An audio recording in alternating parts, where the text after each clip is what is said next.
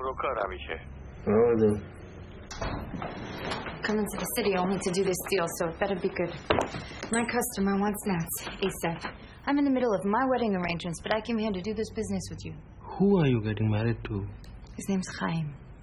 I'm in the mood for love. So where's my invitation for your wedding? Did you invite me to your wedding? Oh, I wish I had.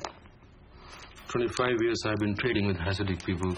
I know nothing about them. They know nothing about Jain peoples. Strictly business. We don't come to 47th Street to chit-chat. While you inspect the goods I'm going to eat. Excuse me. You can't eat meat, right, you Hindus? No, we are no Hindus. We are Jains. Hinduism is too materialistic for us. No meat, no fish. And what can't you eat? No pig, no shrimp. What else can't you eat? No onion, no garlic.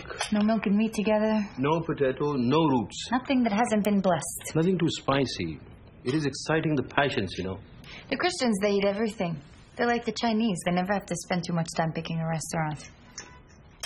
That's why there are no Christians in the diamond market. How can you trust a person who will eat anything? This parcel's not so good. At least 20% rejection you've given me. How much? A parcel is kitla? 510. 550. Too much. Way too much. I give you 480. Why are you doing this to me? My children will be crying at home. Because after I do business with you, I have no money for food. I can't make commission on this. 540? Maybe I can give my children some dry bread. I have to check with my customer. 35. My customer says too much. No, he doesn't. I know you understand Gujarati. That's why I lied.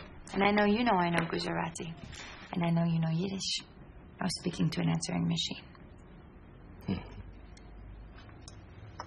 520 as a wedding present. Mazel. I'm sorry, I can't shake your hand. I'm not allowed to touch any man who isn't my husband. Mazel. And mazel for your wedding. Mazel for the dozen children you'll soon have. Thank you. Is that your children?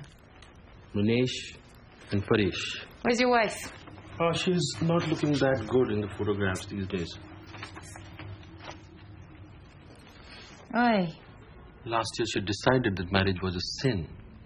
Now she's in India with her head shaved, going door to door, collecting food in the bowl. She used to be my wife. Now I have to worship her. Don't worry. She's not the only one without hair. I had to shave off all mine this morning because I'm getting married tomorrow. This is a wig. Why? What is so wrong with women's hair anyway? Why you all want to cut it off? They wanted me to cut it off on my wedding night. I said, no way. Yeah. It took 25 years to grow. 10 minutes to cut off. And now, for the rest of my life, I have to wear some other woman's hair. For all I know, you could be wearing my wife's hair right now. What do you mean, your wife's hair? Most human hair in America comes from our temples in India, where women offer their long locks to God, so that they can be sold to the West and you can have your wigs.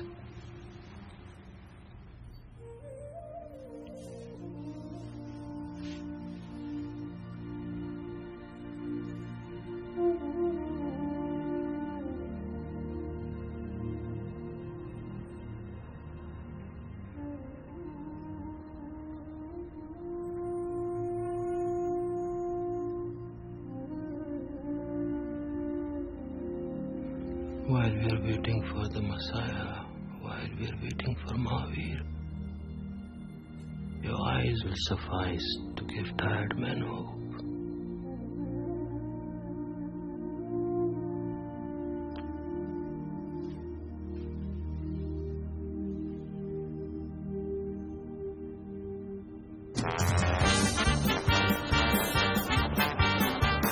Not the rum base in this neighborhood.